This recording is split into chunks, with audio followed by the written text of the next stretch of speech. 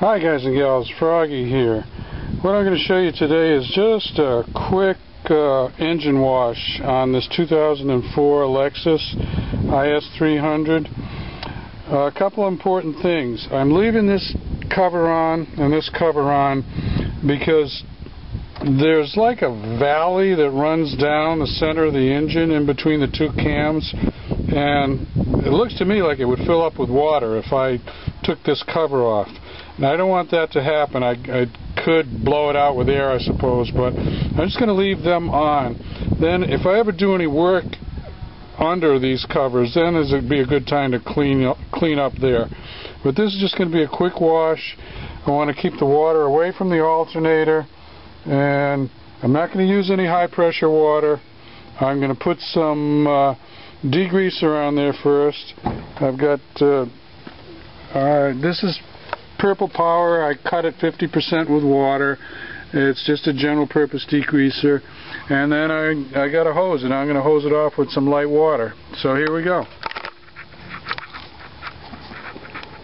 You always want to do this before you do any detailing to the outside of your car, in particular waxing, because any of this degreaser that gets on the paint, on the outside paint, it'll take the wax off. So I'm going to do a wax job on this. That's why I'm doing this engine cleaning first. Then we'll do the wax. Get a little bit up there. Get some on the engine cover.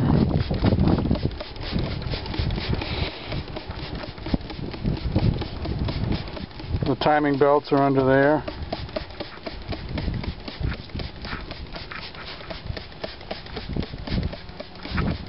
And this is not really going to make the engine run any better, but it's going to make it look better.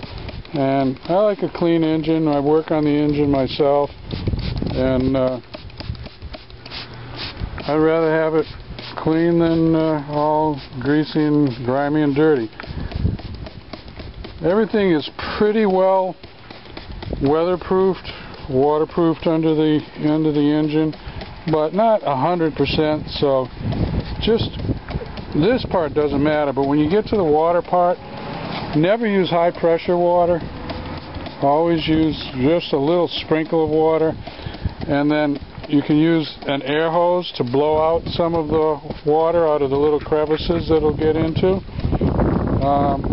and then drive it. Do it on a cold engine. This is a cold engine right now, and then I'm going to use my air to blow it out, and then I'm going to dry it by driving it. See, all this is sealed up pretty good.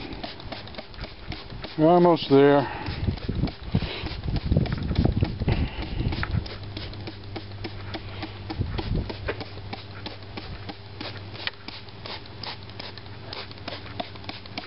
I think that's good enough.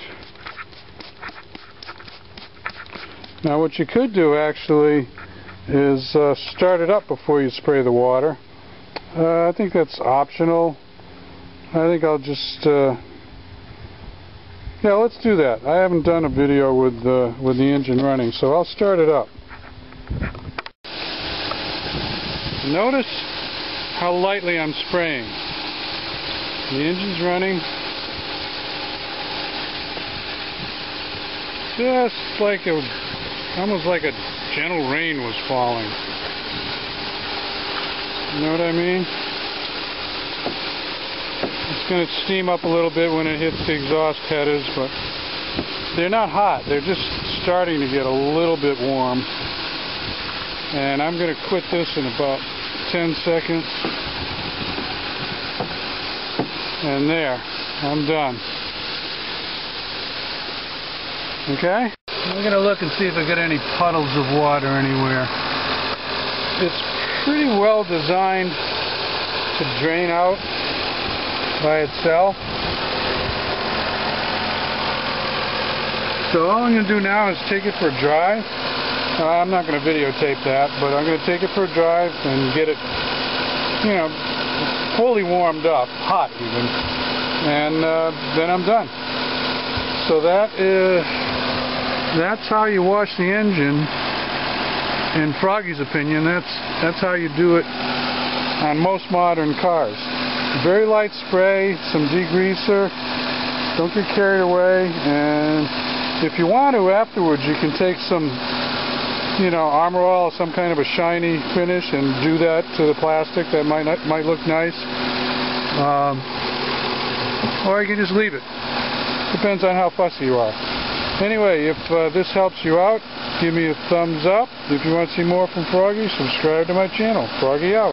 Okay, back from the drive, and there it is. I'm not going to put any shiny stuff on there because that's just not the way I do engine compartments. But if you like to, go for it. Anyway, this is it. Froggy out. On to something else.